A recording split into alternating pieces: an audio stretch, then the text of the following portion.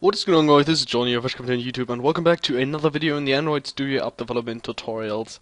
And today we're actually gonna implement our database handler to our main activity, and hopefully we're gonna get all the contacts, and we will be able to add contacts using our database handler class. So yeah, guys, just one thing I want to mention. I actually changed my emulator right now. So this is the Genymotion Emulator, which is for free for personal use, and this is a really amazing emulator. It's way faster than the Android emulator, and you can do a lot more with this. So I'm thinking about making a video about this emulator and about Genymotion. So if you want that, then leave it in the description. And also, I'm now active on my Twitter account, so you guys can actually contact me at any time on my Twitter account, and you guys can connect to me and all that. So guys, alright, so let's get into this. So I actually want to change a few things right here. So in our database handler class, there's this get contact method which we made, and we actually want to clear up some resources. So we actually want to close this cursor right here, and we want to close the database as well. So all we have to do after we create our contact object right here, we actually want to get rid of the database. So we just do db.close. That's something we've done in the other methods as well. So I'm thinking, well, let's do it here as well. So now do cursor.close. So again, this, frees up some resources. And then there's something which is actually going to be a problem if you don't change that. So this is right here in the get contacts count method. This method will not work because we have this cursor.close thing, and we are actually closing the cursor before before we actually get the count. So that won't work because it's closed, and we cannot access any information from that cursor anymore if it's closed. So all we have to do is we're gonna create what? Could you stop, please? Okay. So all we have to do is we're gonna create a variable, and that's gonna be an integer, and then we're gonna do cursor. And just gonna do call this count integer cursor equals cursor. Count integer count equals cursor.getCount. I'm sorry, guys. Alright. So now we've done that, we can actually close the database and close the cursor as well. So all we have to do is db.close. And I don't know if this issue can be found in another method we made. I'm not quite sure. Yes, in that one. But we're gonna change that in a future tutorial because I actually want to get this done right now. And now we're gonna do cursor.close. Alright, and now we just have to access this count variable, and we have to actually return that, and then we're good to go. Alright, okay. So then, next on my list is actually we can get into the main activity right here, and we're going to create another variable up here. So right now, what we actually need is we need to assign our database handler, and we basically need this object right here, up here, is a global variable. So what we're gonna do, we're gonna just create the database handler, and we're actually gonna assign this in our onCreate method, or event, or whatever it is. Database handler. I'm just gonna call this DB handler, and we're good to go. And then another thing which we have to change is right here, this image URI. This basically represents a default image URI which we have, and that would be the no user logo.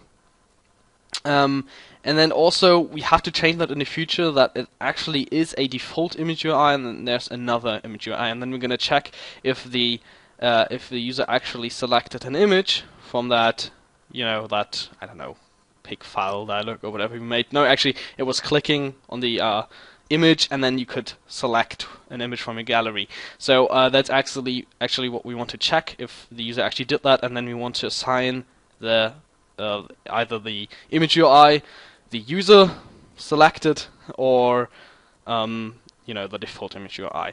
But right now we're just gonna have a default image UI in that variable up here, and how to do that, we're gonna get to that right now.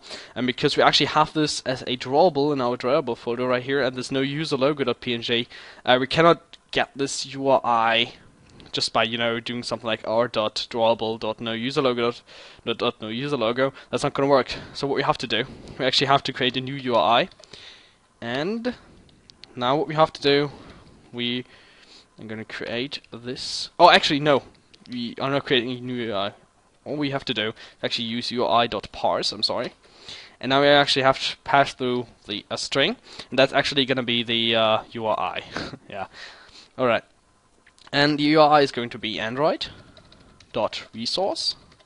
And it's basically like HTTP, so we have to do a colon and then 2 slashes. And then we have to do then we have to put in our package. So in my case, it's octet_intracode.contact_manager. So you probably have a different name for that. So octet_intracode.contact_manager. And then what we have to do /drawable. That's actually going to refer to our drawable folder. And then and then now the image name, which would be no_user_logo.png, like that. Alright, and now we are actually referring to the image we have in here, and we actually got the UI as well. So that's pretty good. Okay, now we actually have to assign our database handler object right here. So we're gonna do this right here. We're gonna do db handler equals to a new database handler, and now we actually have this in our class. We have to pass through a context, so that would be the application contact. So all we have to do is get application contact. That's something we've used before. Alright, so now something else we have to do. We actually have to add the method which creates a user in the a contact in the database, and we have to put that in here because whenever the user clicks the create contact button or add contact button, we want to create a contact in the database. So we actually have to replace this code right here. Okay. So now I'm just going to leave it there because we're going to refer to it in a second. So now what we have to do, we are going to create a contact object right here. So we're going to do contact equals to new contact. So now we have to actually get the ID, because the ID we want is basically going to be the latest ID. So to work with that, we actually all we have to do is get the db handler dot get contacts count, because that's gonna be basically the amount of contacts we have plus 1, and the plus 1 is basically going to be the new ID. So let's say we have 3 contacts, and then their IDs 1, 2, 3, so it gets that, and then we have to actually use that as the new ID. So that's kind of simple, isn't it?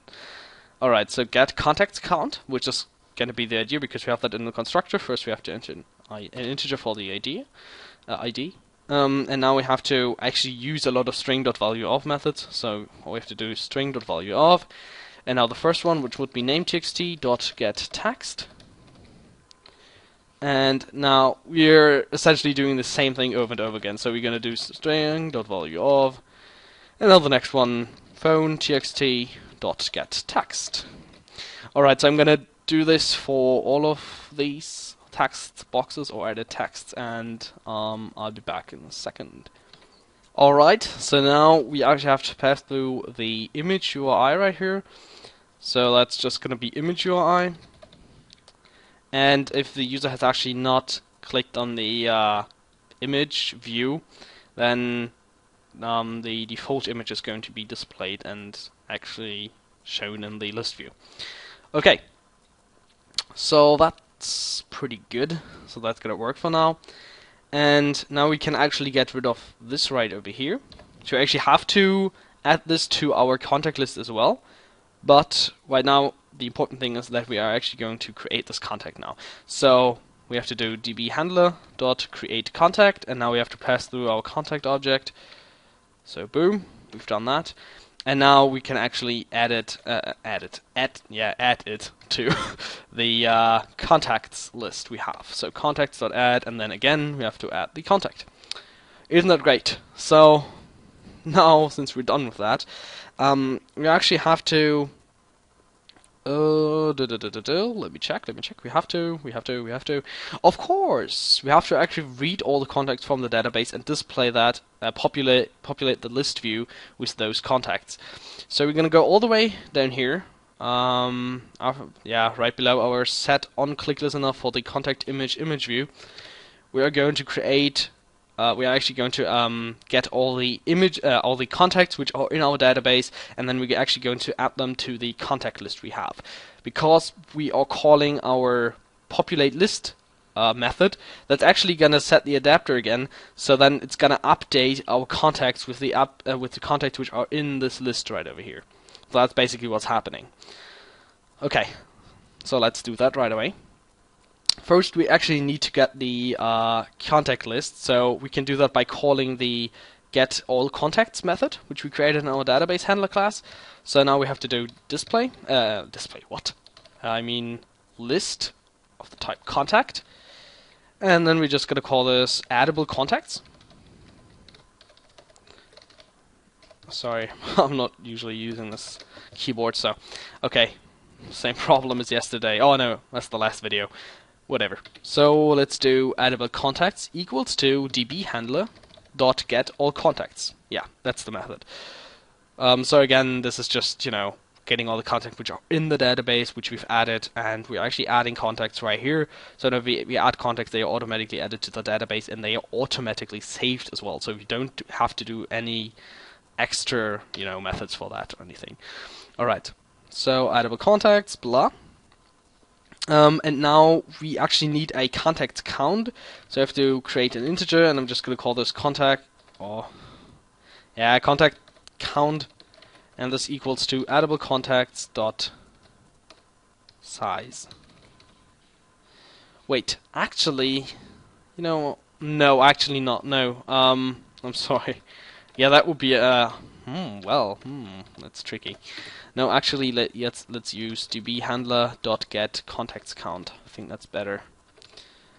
I think it doesn't make a difference, but I created this code before, so that's usually what I do. I create the code, I test if it works, and if it does, then I'm going to make the tutorial and use the code. And what I do when I write the code, I basically have this little piece of paper, and I write on it what I'm going to do, like, you know, short words, keywords, which tell me what to do and in what order. So that's how I actually make these tutorials, and that's why it takes an extra amount of time to make these. So yeah. Okay, so integer I equals to 0, and then I is less than contact count. So we're just going to use a for loop to actually loop through all of the contacts which you have in our contact list, so the addable contacts. And yeah, I++, of course. Alright. So now we actually want to add every single contact we have in here. We want to add that to our list. So it's pretty simple, because all we have to do now is we have to use contacts.add, and now we're going to refer to addable contacts.get, and that basically gets a contact which is at a certain position. So it's basically like an array, and you have that index again. So that's basically the same thing. So get I is going to get the kind of index 0, technically. So yeah, that's what it's doing. And now what we actually want to do, we want to populate the list again, because if there are any contacts in our addable contacts list, then we want to populate the list so the list view actually shows all of the contacts which are in our list right here. So to do that, we're first going to check if the addable contacts list actually has any entries or any contacts in it. So we're going to do addable contacts.it's empty, and we're going to do, if it's not empty, then we want to populate the list, like so. Alright, so that's pretty simple, isn't it? So I think this is all we have to do, and now I'm actually gonna check if it's working. If it doesn't work, then I will redo that, of course, and okay, whatever, I'm gonna test it right now. So, see you in a second. Alright guys, so right now we can see our app right here, and again, this Genymotion Emulator is really great tool. If you want me to make a video on that particular emulator, then, you know, leave it in comments, you know what to do. Okay, so now let's add some contacts, and let's take a look at the list if there are any contacts in there. Of course, there aren't, which is pretty good. So now let's actually have a contact name. I'm just going to use someone and then enter random number. Or actually, you know what I'm going to do? I'm going to create some guy and some girl. So some guy. I'm gonna do some guy at somemail.com, and now let's do some street 9. I have no idea. So now let's add that contact.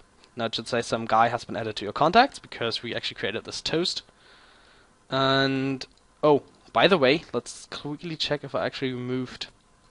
Yeah, I removed that. Okay, great. Sorry. And now let's create some girl. Some girl. Let's use a different phone number. So let's do something like blah blah blah. And now let's do some girl at somemail.com. And some Ave. Some Ave. 2. I have no idea. Just a random thing. So some girl has been added to your contacts. So now if we go into our list, then yeah, you can see it, but it's really messed up. But you can see that this is working and it's actually displaying our contacts. And now if I actually close this app, so still the emulator isn't as fast as your operating system. That's kind of obvious, but it's significantly faster, definitely. So I'm recording, that's why it's a little slower than usual. So let's open our contact manager right here. And now we should actually see our contacts. Here we go. So here are our contacts. It's actually saved that. So yeah, isn't that great? So guys, thank you very much for watching. And in the next tutorial, we're actually gonna talk about some editing. So editing a contact, and yeah, we're just gonna do some quick fixes because you cannot actually see the image, or can you? I don't know. It could actually be that you can see that. I don't know. Alright, so we're actually gonna fix that, and yeah guys, thank you very much for watching, thank you for your continued support, and you can connect to me via Twitter if you want to. Bye.